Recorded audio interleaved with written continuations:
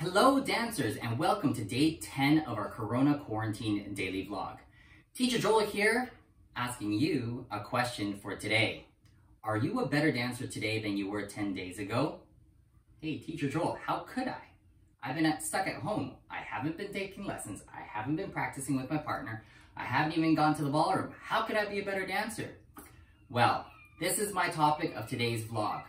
My expectation for all of you watching this video is to become a better dancer every single day, whether it is normal life and you're able to go to the ballroom or our new normal life and you're not able to go. There is a perfect opportunity within all of this crazy chaos where we ourselves can become better dancers. This opportunity is available for us to learn and to improve. And the way that we're able to do this is because we're away from two of our biggest distractions to become better dancers. Distraction number one is our partner. Think, I need my partner to practice. I need my partner to dance. This is ballroom, Teacher Joel. But keep this in mind.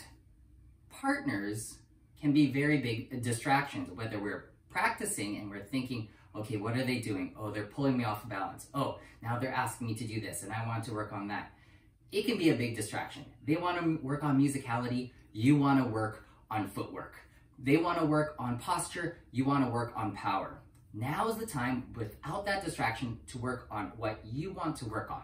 Whatever you want to work on, it's up to you. It's not up to your partner anymore. You can do this for as long as you want, whenever you want, how in-depth you want. The second distraction that's not available to us are competitions or shows.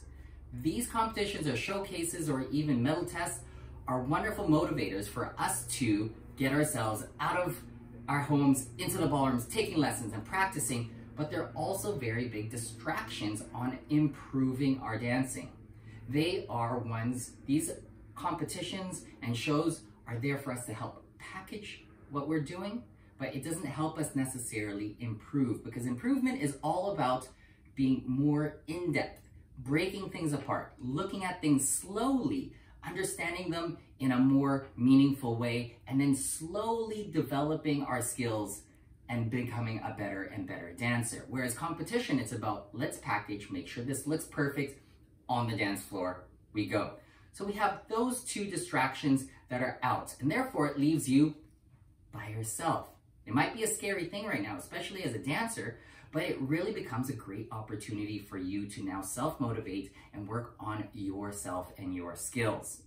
Now we're going to use a three-step process by which I want you to use so that you increase your level of dancing.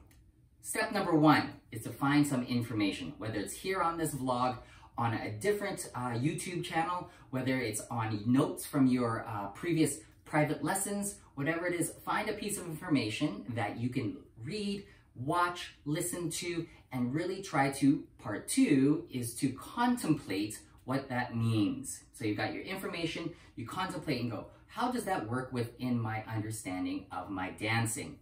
Part three is repetition. Repeat, repeat, repeat. You've heard this a lot of times, the 10,000 hour rule, but really, let's be simple about this. And I expect, Teacher Joel expects you to do just 5 times, just 5 times. We don't need to do 100 times. 5 times is more than enough to get yourselves started. It's much better than just watching the video that you're watching right now, go, that was interesting, and then put the phone down or change the channel to another YouTube video. I'm expecting you guys to do 5 repetitions. I'll give you an example. For instance, I have a piece of information where it says my right elbow should stay in front of my body and not behind my body in my promenade. So I'll go through that 5 times. Put myself in a promenade, check myself, good. All right, let's do that again. Promenade number 2, checking myself, starting to get a feeling, great. Let's do it again. Number 3, check myself, oh, my elbow is too far behind, let me adjust, great. Repetition number 4, looking good. And repetition number 5, all right, I'm really ready, starting to get a sense and a feel of what I'm trying to accomplish. That just took 5 repetitions and maybe 15 seconds. And I know that everybody here has at least 15 seconds to go over something 5 times. Now, as you get yourself used to going through this process, feel free to go through many different pieces of information and go through that same process. Again, that is number 1, find some information. Number 2, contemplate that information. Number 3, do some repetitions, and specifically 5 repetitions. Now, I would like to conclude this quick little vlog with a couple of different stories or ideas. The first one is something that we see very much in movies. Now you think, okay, what does movies have to do with me, Teacher Joel? Well, we have all these movies where there's either a singer or a drummer or a basketball player or a boxer where they've tried their skill and maybe they failed a few times and they're feeling a little bit dejected. And there's a part in the movie where they're by themselves, they pick themselves up, and they go and they practice by themselves. So that drummer is hitting the drums and practicing over and over, and the blood and the sweat and going. It could be a singer that's in the studio just singing and practicing their songs. It could be the basketball player that's just out in the schoolyard just throwing those free throws again and again just to make sure they're perfect. Or it could even be that boxer running around Rocky style and hitting that bag. And all those things have in common is that they're by themselves. Right now, possibly you are by yourself, or at least away from your regular ballroom people. Here's the perfect opportunity to star in your own movie and maybe put on some Rocky music in the background and go through your ballroom dance technique. Practice it, repetition, contemplate it, look for that information. The second little anecdote that I want to tell you is something that comes from both myself and Clara. Now, many years ago when we had won the provincial championships, we decided to stay the rest of the night and do some social dancing with all the other spectators. So here we are, BC champions, feeling great about our dancing, and we get onto the dance floor during a social dance, and we couldn't do our social waltz. Claire and I couldn't get together and feel like we were able to get ourselves smoothly and effectively and cleanly and together around the dance floor. And we thought, holy cow, we know all these complicated routines. We dance them so well, and yet when we have to do something simple, we have no clue how to do this.